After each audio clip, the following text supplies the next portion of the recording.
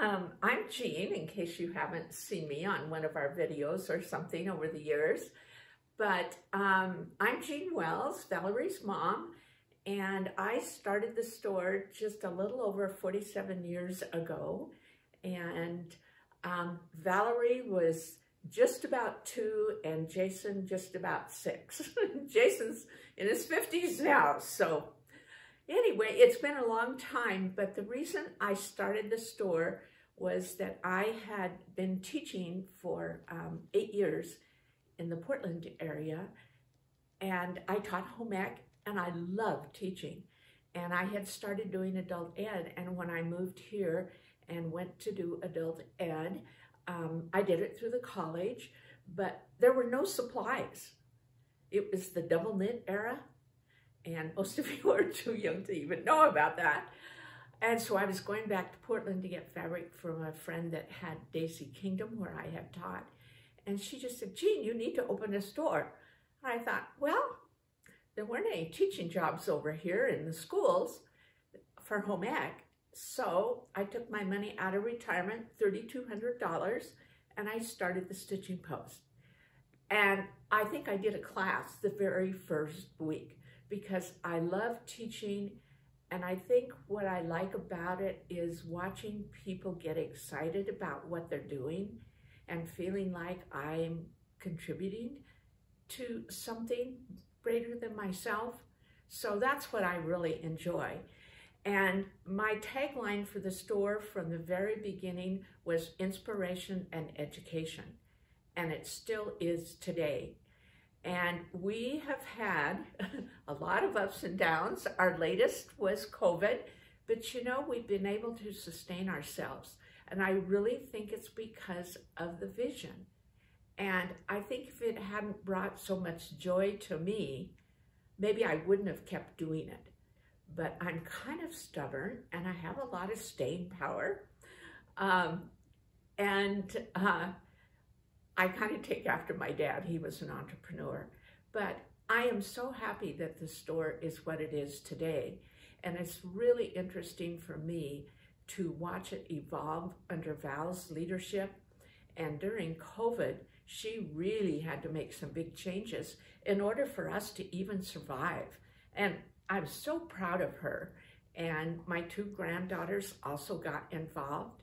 And I remember when it was just the 4 of us filling orders because everybody was furloughed.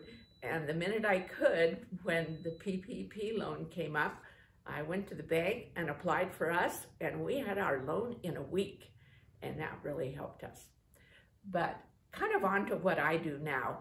I help Val out when she needs me, and she likes me to sit in on fabric appointments, which is one of my very favorite things. I love seeing what's out there and then thinking what we can do with it. And I find that no matter how old I'm getting, my brain automatically starts thinking of things that we can do with this fabric or that fabric or something we can promote. And that's really what keeps our store interesting, I think, because we have those kind of minds. Val has hired those kind of people too. And so I help with choosing, but then I don't have to do everything with it when it arrives. And then the other thing I do quite a bit of, obviously, is teaching. And I do online classes as well as in-store classes.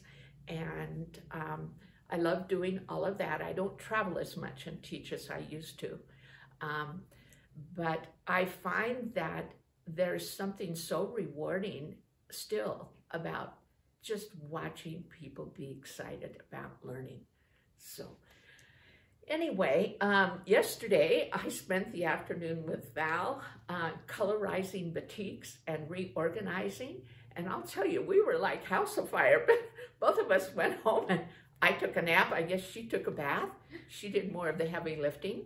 But I'm helping out just with getting the store ready for Quilt Show right now.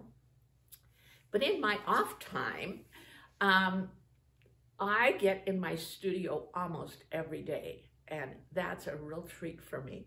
I know people used to say, oh, where are you going to travel here and there? And I traveled a lot with my teaching as it was. So I said, no, I just want to go to the studio. But this is one of my recent works. I taught a class, Into the Woods, and I just got very interested in how I could capture more the feeling of what I feel. And we were on a fall hike and at Clear Lake, which is up in the high mountains, and it was all misty and the trees had lost their leaves, and there was just these skeletons and branches, you know, but they were all bare. The leaves were on the ground. So I came home and put this together. And this is a very, very old Val fabric from 25 years ago. It was a batik. She designed batiks at one time. So, you know, this was really fun for me to do. And then this is my first attempt to machine quilt with a heavier weight thread. And I used a 12 weight sulky thread that we carry at the store. And I practiced and practiced because I knew I was going to have contrast. I wouldn't be quilting with matching thread because I wanted these little branches to show. So I took my time and quilted this, and I'm so proud of the quilting on it because I had never done anything like that. And I am in my late 70s, and I'm still learning new things. Now, another quilt that I love, I drug this one out since I kind of had a tree thing going, but we like to go on walks with the dog, and there's a walk across the meadow at Black Butte Ranch that we love, and there's all of these willows, and they are such resilient plants. I mean, it can be dead of winter, and there'll still be, you know, a lot of the old dead ones holding up these green shoots that really are waiting for spring, and I just love that. And then occasionally there will be like more of an orangey color one.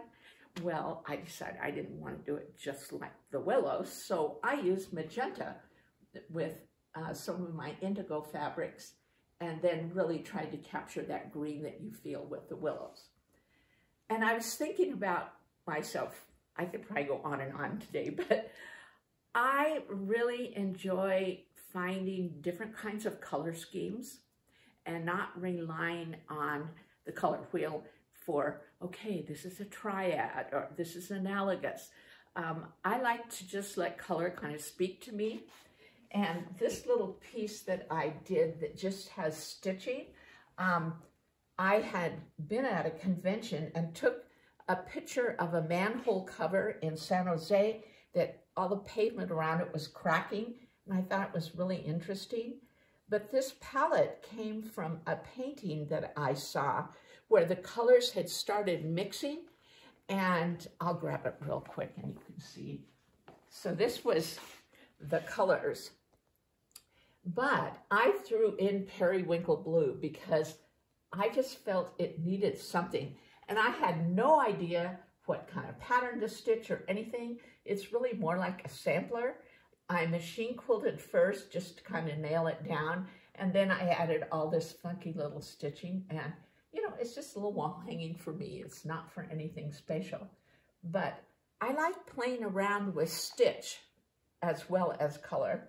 And then this little piece, this was some rust dyed fabric that I had that you have to almost just let the fabric speak to you in terms of design because parts of it don't look so good. So I cut out this circle and then just played with the whole circle idea and used that just regular sewing thread for my stitching on that one. And I loved this fabric that was in the middle here. So I'm just letting it hang down here. And here's the name of the designer. It's Nanny Earl. But I just obviously like to play around. And I want to show you one more thing. Because we go on lots of walks and things. And since I was a little girl, I've been picking up rocks. And I've always had rock collections. And I'm getting ready for a show this month with Val. And so this is a rock quilt that I'm doing the hand stitching on. And the background fabric is an antique kimono. It's a heavier fabric, and so I wanted lots of it to show because I thought it was really interesting. And then I thought I'd share one more thing since you were here. On my walks, I'm always picking up little stuff. And so last year I started making, like, I took just, you know, see-through type vases. And here I have rocks down here. And then here's a pine cone and some tree bark and some yarrow. And this is an Oregon grape leaf.